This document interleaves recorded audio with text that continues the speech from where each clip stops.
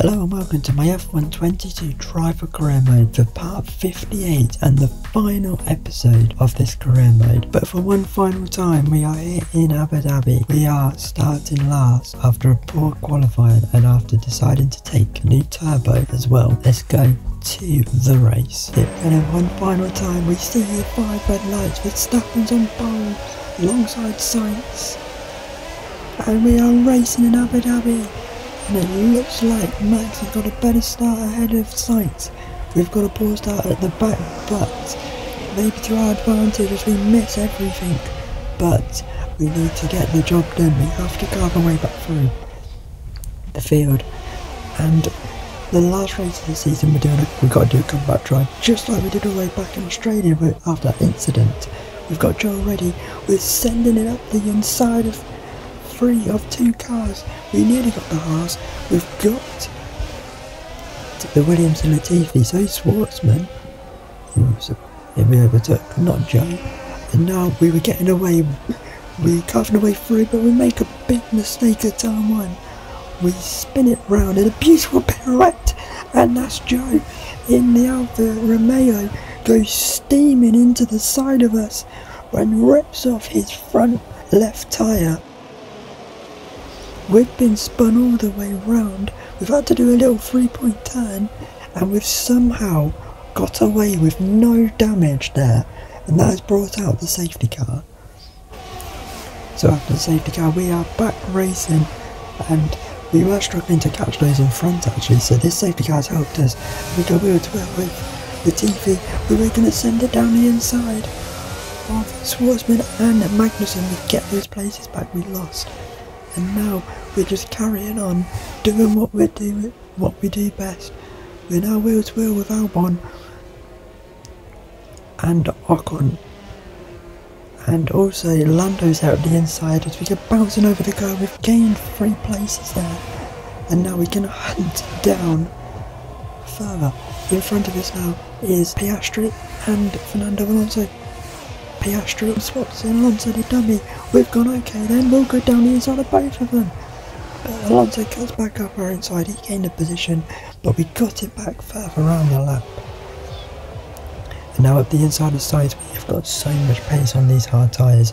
We are literally carving our way through, picking them off one by one. We're around the final corner to finish P6, couldn't catch the top 5, and I think that's a good result. So Max Verstappen finishes off his season with a win. After starting from the back in a bit of a drama-filled race, we managed to get P6. We had great pace and was just picking them off one by one, but I just couldn't catch the top 5 in the end. We just ran out of pace. This is how the championship finished, and everyone's results. Verstappen winning the championship by 49 points in the end. There was just 5 drivers who never scored a point, those being Schumacher, Stroll, Latifi, Joe and Robert Schwartzman. The Constructors was won by Red Bull with 427 points. We just lost out to Ferrari for second by just 1 single point. McLaren was 4th on 250 points. They really turned up this season since Singapore. They've been very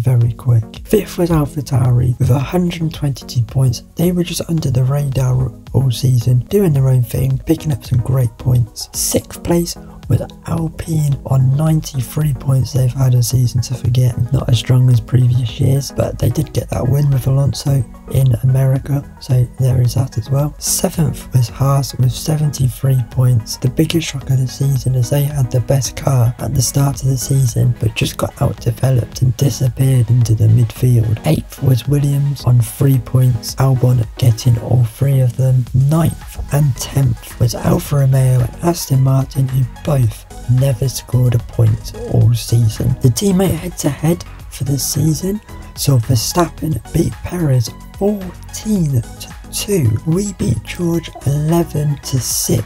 Gasly beat Lando 9-7. That's not good on McLaren's part. That team very much built around Lando. Alonso and Tsunoda ended level on 8 apiece. Magnussen beat Ticktum 12-4, but Ticktum was driving for AlphaTauri at the start of the season. That's the same for Ocon as well, who beat Piastri 12-4 as well, but Piastri was also driving a Haas at the start of the season. Albon beat Schumacher 13-3, Stroll beat Latifi also 13-3, and finally Joe beat Schwartzman 10-6. Here is our final stats of the career mode. We never won a Drivers or Constructors World Championship. We got 3 pole positions and 9 race wins, which is only actually 8 if you remember back to season 1 in Brazil when everyone was disqualified when there was that safety car glitch. We also got 16 podium finishes as well. We got a total of 462 points. We've driven 1,833 laps or 6,521 miles, and we joined 4 teams in 4 seasons. We weren't very loyal. This is our results over the 4 seasons. Stands out for me are our first win with Aston Martin in Mexico in season 2 and our win at Silverstone for our home GP this season. However, when you look at this season's results, you can see exactly where we lost the title. In Canada, when we were on for the win until the engine popped, and the bad run of races in France and Hungary caused France, we just got stuck behind Tsunoda for pretty much the entire race, where in Hungary we didn't get a point. I do feel like I have failed in this career mode with not being able to win a championship when we were so close 2 seasons running and bottled it both times. But that's it for my F1 22 driver career mode. I hope you enjoyed it. I had a lot of fun making it. It's a bit annoying for me that I couldn't bring you better content for the end of the career mode with the footage from America to now all corrupting, so only being able to show you the highlights of those races, but at least I had something to show you. But on a better note to end